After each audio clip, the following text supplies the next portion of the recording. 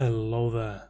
So, about a month ago, I was talking to a friend of mine, showing him some of the new stuff that I've done, and I was surprised to hear that he would have changed a lot if he had to make the game-ready version to make it easier to model.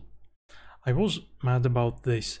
How can you make the design noticeably worse if you can just spend a bit less time on the game ready and 99% of people would not notice the difference, even if you told them what to look for? And that was someone very flexible with a no religious like approach to clean mesh or game ready production in general. So I thought, is there really no better way to speed things up? I was really motivated because while I knew that a lot of cutting corners wouldn't fit 95% of AAA pipelines, this would make a huge difference for indie industry. What if I'm an indie company that would rather have two things for the price of one with almost no difference for an average person looking at it? I've spent more than a month learning different game-ready pipelines, tools and approaches, tried really hard to come up with solutions for things I thought could be done faster or better, and I got some results. Okay, let's address a couple of things right away, while I am showing the full process, because I thought some of you might find it a good way to start. I'm not really a 3D artist. I would make a bad job explaining why I do certain things. It's just that there is no one else to show that workflow currently.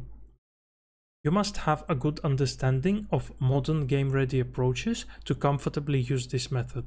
So instead of spending huge effort and coming up with a mediocre explanation of full game-ready production, I would rather aim you at the amazing tutorial on ArtStation Learning from Alex Medina.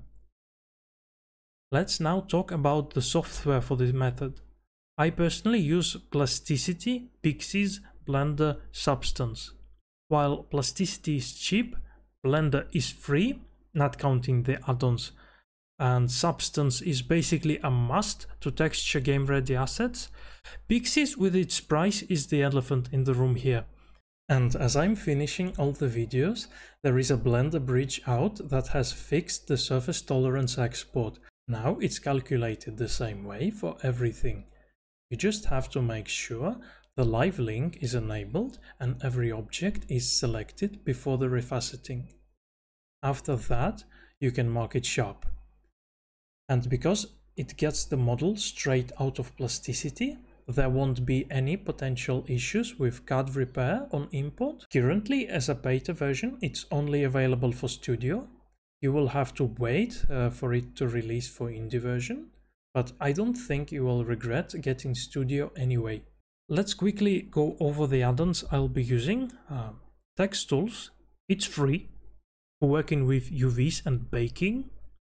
UV Packmaster as the best packing tool for a reasonable price.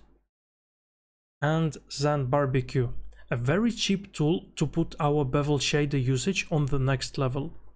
I'll provide all the links in a text file. We'll discuss my techniques used in the method in the next video.